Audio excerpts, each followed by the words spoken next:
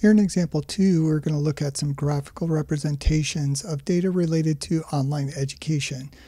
All the values are given in millions of students, that is the raw values.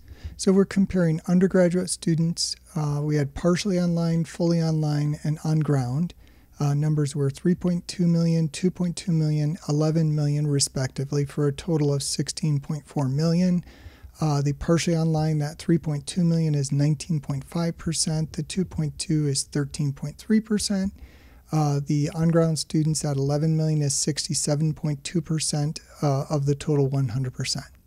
For graduate students, the respective numbers were 0.27 million, 0.87 million, and 1.83 million, for a total of 2.97 million.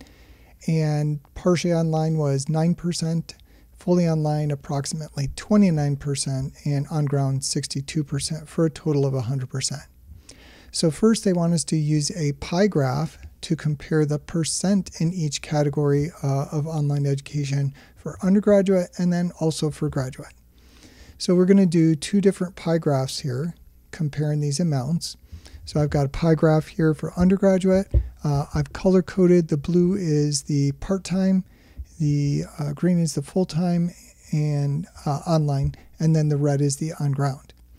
So the way that I'm getting my areas of the circle here is the entire circle is 100%. We're looking at these percents here for undergraduate. So 19.5% were the partially online, that's the blue. So that should be less than a quarter of a circle. So a quarter of a circle, just to give you an idea here, a quarter of a circle would be right there. So that's a quarter of a circle. Our blue is a little bit less than a quarter of a circle. Now our fully on ground were 13.3%. So that's going to be a little bit more than half of the blue here. So this green sector area is a little bit more than half of the blue. So half of the blue would be about right there. Not quite. About like that. Okay, so this is just a little bit more than half of the blue. And then what's left, the 67%, which is the on-ground, should be more than half of the circle, and it is. So half of the circle would be right here. We've got more than half. For our graduate students, about 9% were partially online, so that's this blue sector. And notice that that's smaller than the 13% over here. About 30%, almost a third, are fully online. So that's the green right here. And that's about a third of that circle. And then the remaining 62% right here, the red, again, is more than half. Half would have been here. 50% of the circle, we've got more than that. So we're able to compare relative amounts or percents. Now, the key here is that in order to do this, our percentages have to add up to 100%. And they do in both cases here. So it's okay to use a pie graph for comparing relative amounts or percents. So we can see that there's about twice as many, approximately twice as many in percent that are part-time online for undergraduates as there are for grads. There are less than half as many full-time undergraduate online students as there are graduate students. And we can see that there's more on-ground, fully on-ground students that are undergraduate as opposed to graduate.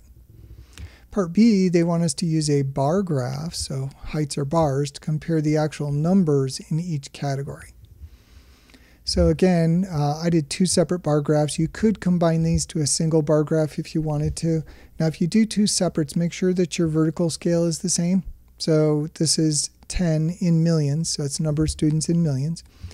We can see here now that our blue, which is the partially online, this goes up to about a little higher than 3, and this is only about a third of the way up to 1. This blue is about 10 times as big as this blue area. So we've got about 10 times as many partially online undergraduates as we do grads. We can see the green area, which is the fully online. We got about twice as many undergraduates that are fully online as graduate students. And then for the fully on ground here, 10 million versus about 2 million, about 5 times as many undergrads are fully online as graduate students in terms of raw numbers. So again, relative amounts or parts as a whole, pie graph is appropriate. If you are comparing raw amounts, bar graph is appropriate. Now you can have percentages displayed in a bar graph. That's not wrong. And in fact, when your percentages overlap or they don't add up to 100%, a lot of times bar graph is going to be your best solution because here everything has to add up to 100%.